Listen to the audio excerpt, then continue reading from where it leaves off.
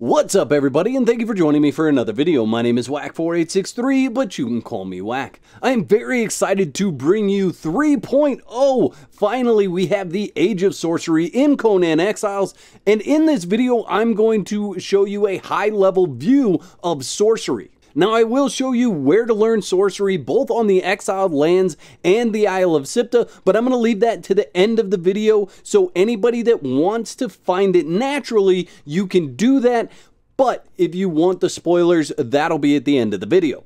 And I have an absolute ton of content coming. Like I said, this is going to be a high-level view video, but I will be diving into each one of these sections later on in future videos, so make sure you're subscribed to my channel for further content.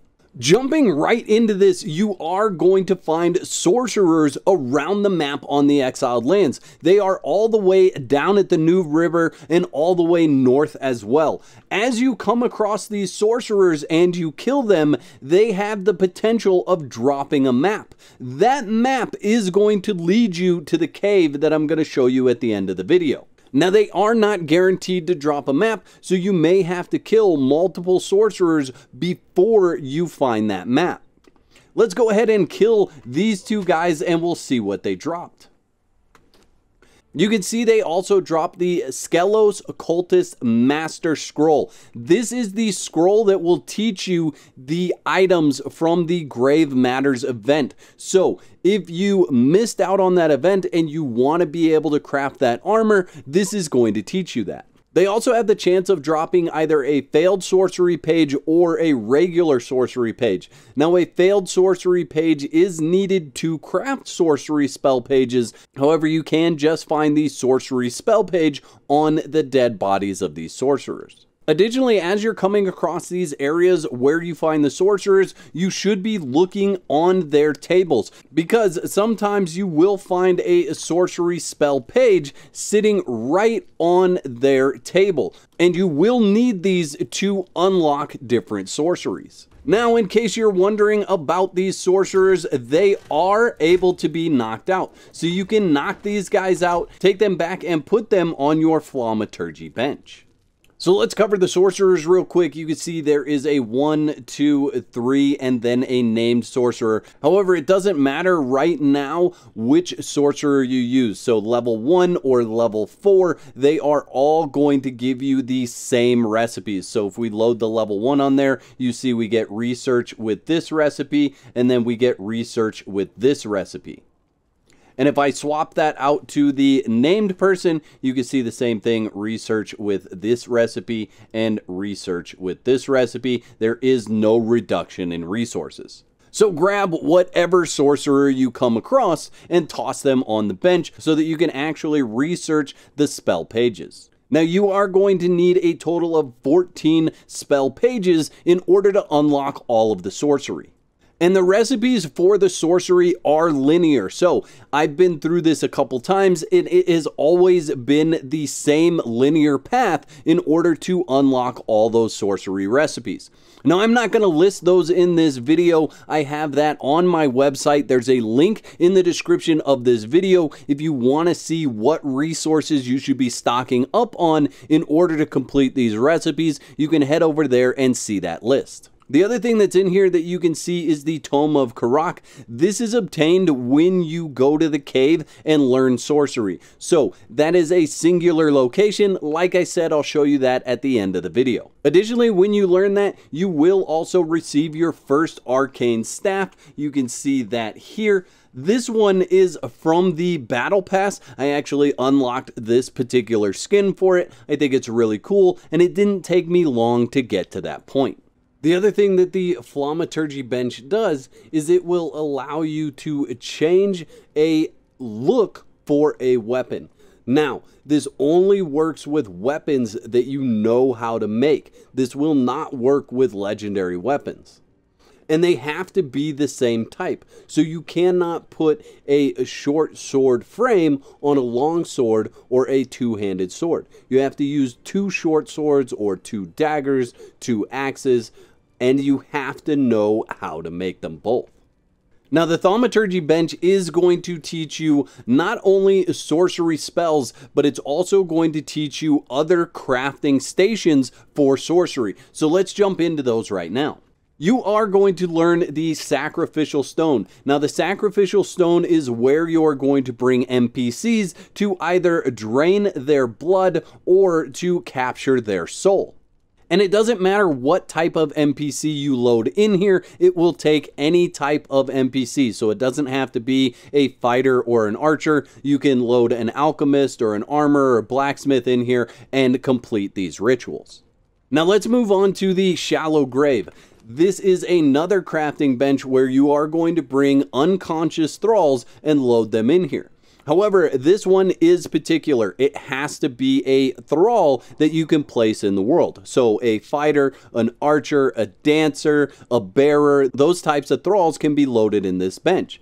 Then you are able to raise the dead and you end up with a follower that's called a resurrected corpse. Now I will deep dive on this particular station because there are some things that you should know about the types of thralls that you should be putting in here to get the best result for your resurrected corpse. The next crafting station that we're going to cover is the Circle of Power. Now this is going to allow you to get followers, demonic followers from this, as well as some equipment items. And I will have a video covering all of the abyssal followers, and then I'll have another video where I talk about the equipment like the bow and the armor and the maul. I'll have that coming soon. What I do want to show you is this summon corpse. So we've all been there at one point in time where you end up dying in a location where you can't get back to your body. Or for whatever reason you get called away for dinner and you're not able to return and get your loot. So what you're actually able to do with this is use the summon corpse option, and it requires 1 sacrificial blood in a flask, 50 brimstone, and 1 glass flask, and we can actually craft that. What you're going to see is it actually brings my corpse right here so that I can loot my body and not have to worry about traveling back up to get it. Now it does give you quite a bit of corruption, and it also gives you the tainted additive. Now the tainted additive is that you are unable to cleanse a certain amount of your corruption, and you are actually resistant to cleansing your corruption. But there you go, you can see my body there came right to my base. That is a super cool feature. The last station that we have is the Transitory Stone. So you can see that here. This is what actually allows you to teleport from point to point. So I actually have another one that is out on the map, and if I interact with that, it's going to transport me to that other stone. And you can see this is at the Mounds of the Dead.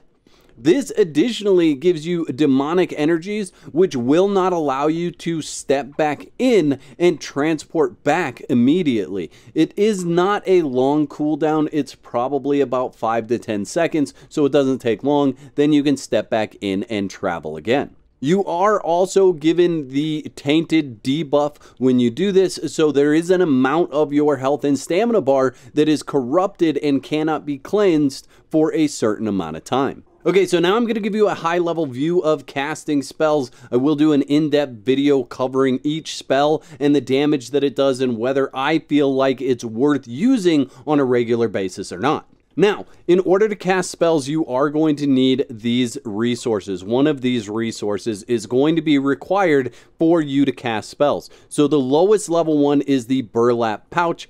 The next level or second tier is the cloth pouch, and the last one, the third tier, is the leather pouch. So all you have to do is equip your arcane staff and click the light attack button. You can see then the stones come up and you're able to choose from those.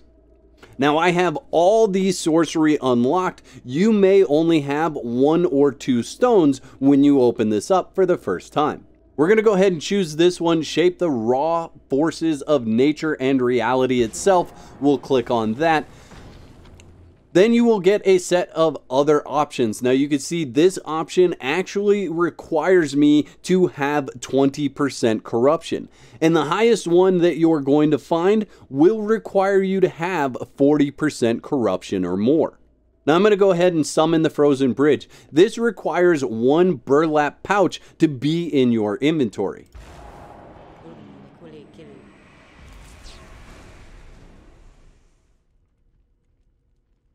Now, obviously, I am on flat ground, so not a very exciting cast, but that is the way that you are going to use the sorcery in Conan Exiles.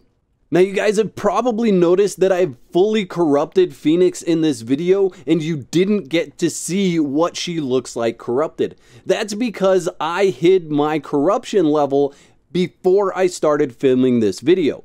If you guys want to see Phoenix completely corrupted, what I need on this video is 1,000 likes. If we get to 1,000 likes, I will show you Phoenix fully corrupted. Alright guys, so at this point in time, I am going to spoil where you find sorcery on both the Exiled Lands map and the Isle of Sipta. So if you don't want to see that, if you want to find it on your own, go ahead and click off the video now. If you're still here, let me show you where to go on the Exiled Lands map. So you are going to come right over here to Shellback Hollow. You can see that location is in 5E, and you are going to have to fight your way into this location. I'm not going to because I am in God mode and I am cloaked, so I am just going to run past or fly past all these enemies and head out the backside of this cave.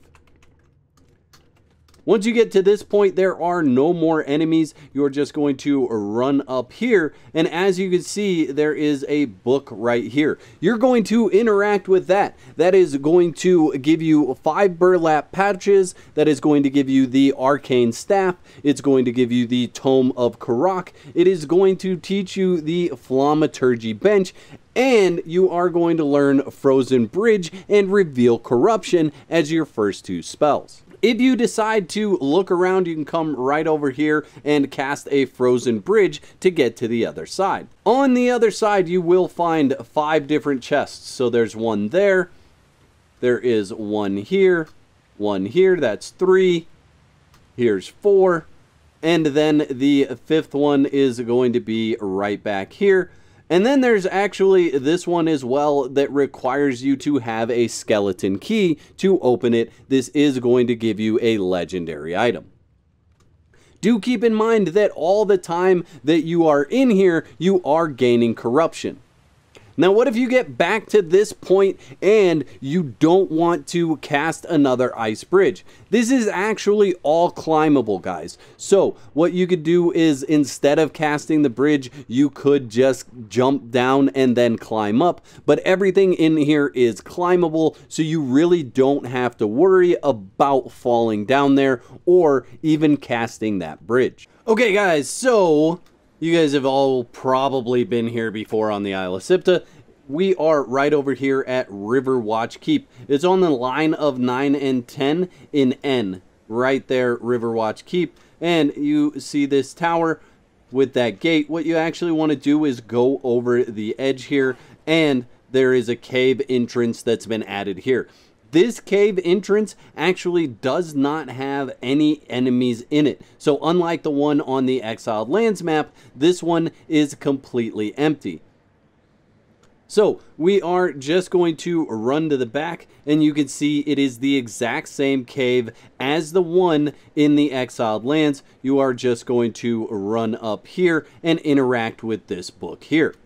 This one additionally has the same chest set up in the back, so you can see all the chests are in the same location. There's that one over there, there's this one here, and then additionally there is this one back here. So that's the 2 locations that you need to come to. Alright, so that is the high overview of sorcery. I wanted to keep this video as short as possible to just give you the glimpse of what is coming with Update 3.0, and then I will deep dive each one of these sections in future videos. You guys let me know in the comment section below, what are you looking forward to? What questions do you have about the Age of Sorcery? I'd like to thank all my YouTube members for your continued support. Y'all are absolute legends. If you'd like to become a legend, there's a button that says join on this page. Click that for details. There's 2 videos on the screen. Click one of those to watch next, and I'll meet you over there.